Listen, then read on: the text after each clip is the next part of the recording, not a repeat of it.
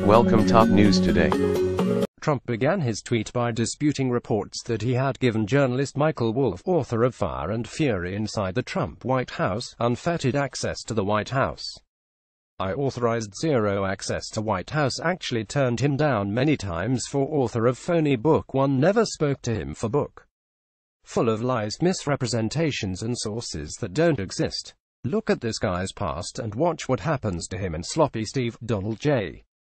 Trump at Real Donald Trump, January 5, 2018. The new nickname quickly trended one on Twitter.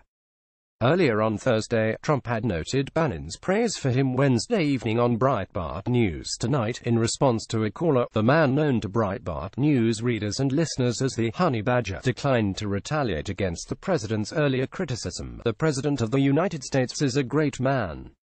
You know I support him day in and day out, whether going through the country giving the Trump miracle speech or on the show or on the website." But Trump, clearly anticipating more controversy ahead of the rushed early release of Wolff's book on Friday, went on the attack.